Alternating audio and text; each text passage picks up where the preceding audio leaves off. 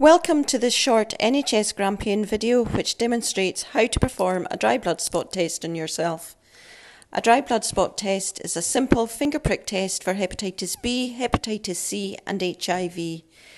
There is an information leaflet in the kit which will tell you about these viruses. This video explains how to take your own blood sample. The equipment that will be in your testing kit includes 2 test cards, one is a spare in case you make a mistake, 3 lancets. These are the small needles to prick your finger with. You may not require to use all lancets, it's likely you'll only require to use one. These are single use, and if you require to prick your finger again, then another lancet is required to be used. A cotton wool ball, a sharps container, a pre-filled testing form, a small bag to put your test card in once you are finished, and finally an envelope.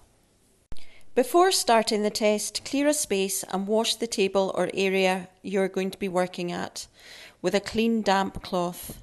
Cleaning wipes can also be used. Wash your hands using soap and water.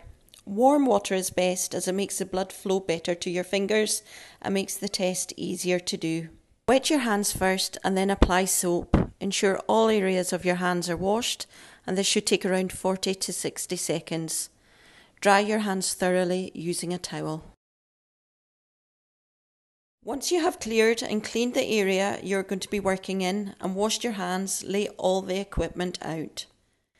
Get the test card ready so you can see all 5 circles. Try not to touch the circles. Check the test card has your name and date of birth written on it. If it doesn't, you will need to write this on.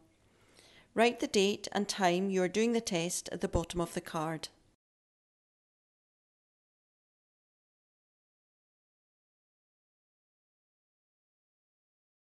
Take the cap off the lancet by twisting. Put the lancet on top of your finger.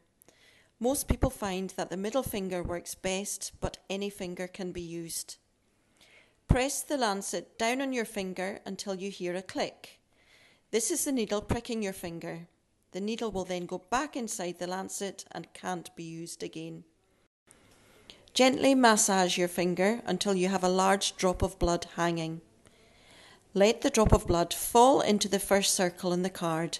You can touch the paper gently with a drop of blood, don't press too hard. Let another drop form and drop into the next circle until all 5 circles are filled. Ensure that all 5 dots are filled sufficiently, but if you feel that one requires more blood, you can squeeze your finger for more blood to come to the end.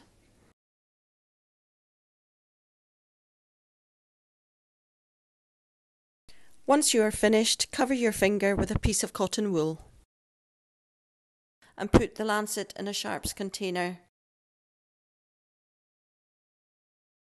Once you are happy that all 5 dots have been filled sufficiently with blood, check that the blood has soaked through to the back of the card. Ensure that the card is left to dry.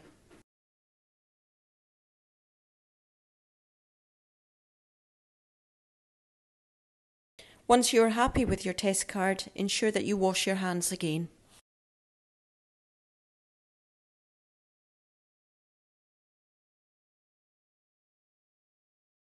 If you're satisfied that the blood on the card is dry, seal up the test card and place it into the plastic bag. The testing form should also be placed in the bag.